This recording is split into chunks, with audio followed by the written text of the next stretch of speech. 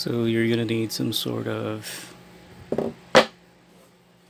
hammer or mallet, whatever. Um, if you have an awl or leather tool, that's great, but just remember, if you're gonna use a normal hammer in conjunction with a normal leather tool, you might wear out the stamp faster. Also, maybe deform your tool. Yeah. Okay. You're also gonna need something to cut the leather, so that will be a skiving knife. If you don't have a skiving knife, I find that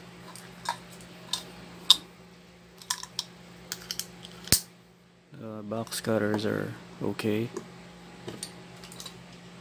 Also scissors. I have just a heavy duty scissor. So this is actually for tinsmithing, but it works also.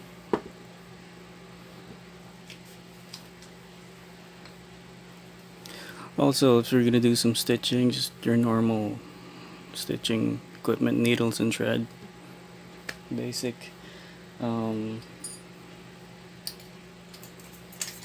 Metal rulers also.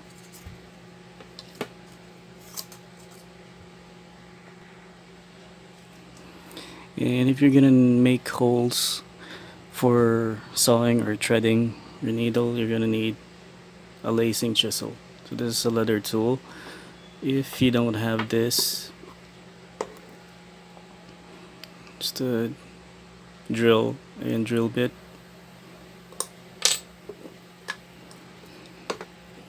Also, you can use your Victorinox. So that's what this is for, actually.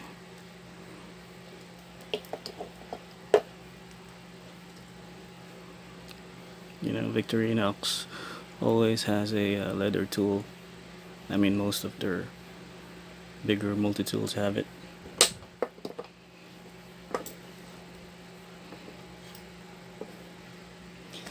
And then, of course, leather paint. If you don't have this, I think you can use pretty much anything. So to apply the leather paint for leather work, we actually use applicators. If you don't have this, you can use rags, brush, but what I like to use is just cut a piece of sponge, you know. But be careful. Some leather stains or leather paint is okay to use with sponge, but some actually melts the sponge. In that case, just use rags if you don't have the applicator. For the edges, for smoothing, or sorry, making a bevel, you're gonna need, this is for leather, edge beveler. But if you don't have this, just use sandpaper, or you know, you can have a sandpaper on your drill. It'll make it easier. Lighter, that's pretty much self-explanatory for your thread. Then when you're done, you want to smoothen the edges, maybe punch in a form. So you're gonna need a slicker. So this is for, has slots to smoothen the edges, and this part for pressing it down. So if you don't have a slicker, what you can use is actually just a screwdriver. So it has this, same thing, and also kind of like a pommel. You can use this as well if you don't have a slicker. So, and of course you're gonna need your leather. So I didn't include any tooling. So I didn't include leather stamps here because in this project we're not going to be using leather stamps. I might include that in another video, what you can use in substitute to having leather stamps. So basically, you can survive with just your normal household tools in making a small project. Okay. Okay, so I mentioned leather paint earlier, but for the rest of the, I think chemicals is the right term. The rest of the chemicals you're gonna use other than the paint. So you have some leather dye, yeah, and you're gonna need some contact cement, a lot of it. Also some sealer for the edges. It doesn't have a name, but I think they call this gum tragacan. And bull wax. So for bull wax, you're gonna want to wax your thread before you use it. If you don't have this, you can use candlesticks. Just rub it on the side. For the glue, of course, I'm sure you have this. For the rest of the stuff, this is actually for leather working only. If you don't have this, it's okay not to have the sealer. For the leather paint and leather dye, you can use any form of coloring you want. Any other paint will work with leather. For staining the leather, I've actually used coffee before, so if you don't have this, it's fine, but you are going to need some sort of glue.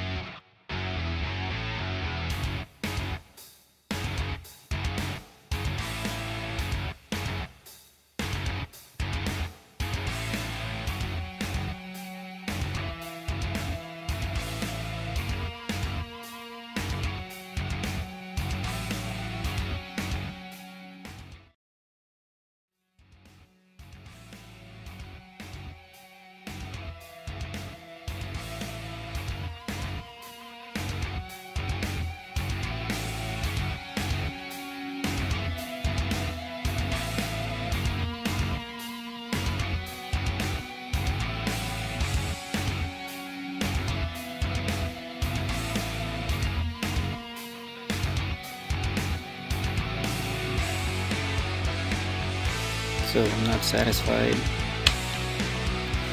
I'm gonna use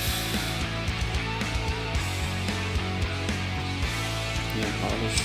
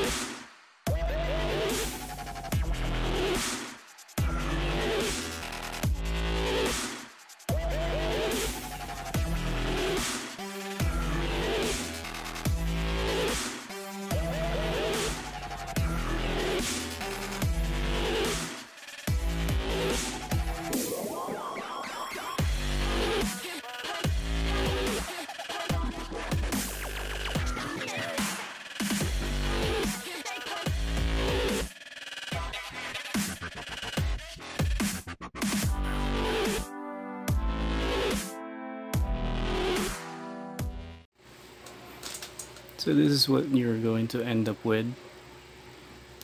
It looks really old, even though we just made it. That's the main idea. That's actually my signature for my leather work. But yeah, so there are ways where you can sort of make the patina on the leather fake patina, but you know, it looks good, and at the same time it still protects the actual leather. So the original design, I was gonna use a wider strap, but that didn't happen because there was this curve on the main body, so I ended up cutting another strip. I just stamped it with my leather tool, so I don't want this to be too plain because I am going to use it. So it's formed as well, so it's not going to drop. It actually has some retention to it. So the reason why I want it to look old, because look at the knife. So I actually designed the knife. I cut some striations in it to make it look like some sort of a flint knife. Anyway, it looks good. It's weirdly shaped too. So see that curve?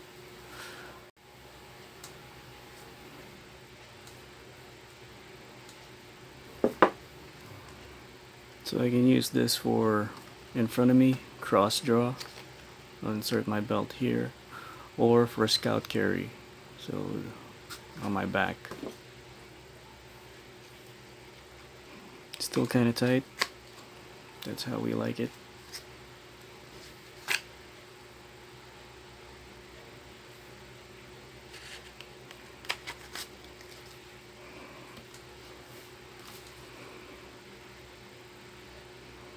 So that's it. I hope you like this video.